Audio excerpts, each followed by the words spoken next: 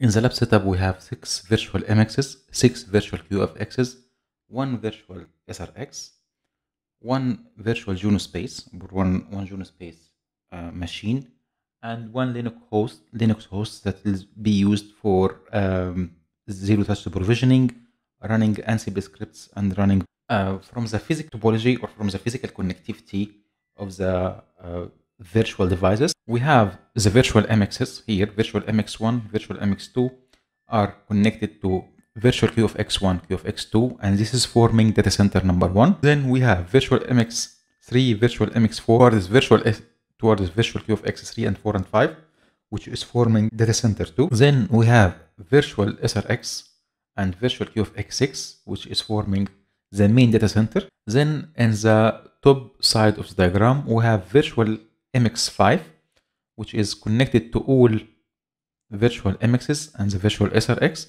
And virtual MX5 is configured with logical systems that emulate the MPLS network and emulate the core network if we need to go from data center 1 to data center 2 or from any data center towards the main data center.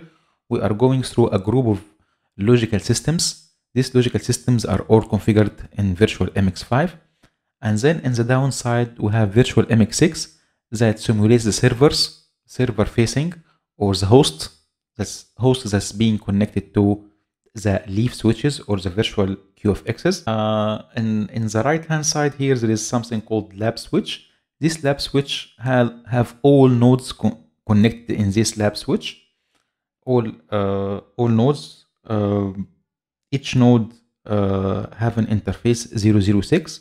All of 006 interfaces in all nodes is connected to the note about this physical topology. Try to deploy this physical topology in your environment. I doubt this physical topology can be deployed in your personal PC or notebook.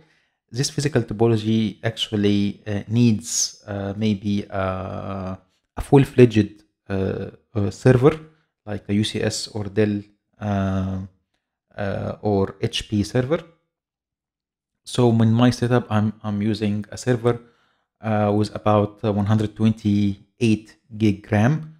The setup is consuming almost around 90 gig RAM.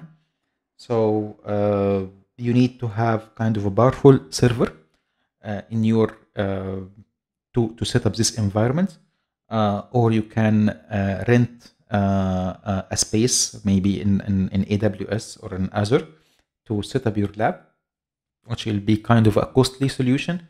Maybe my suggestion here, you can buy a refurbished server, rack mount server from eBay, which will be costing maybe around $500, and you can build on top of Linux KVM or Vagrant. You can build a kind of a Linux KVM and use Vagrant to build this lab, or use maybe a VMware ESXi, and on top of VMware ESXi you can build your virtual machines and build the lab. So whatever the way that you will be using to build this lab, try to mimic this environment as much as you can, so you can have the same while you are answering the solution, you can answer in the same way that I'll be answering the questions here.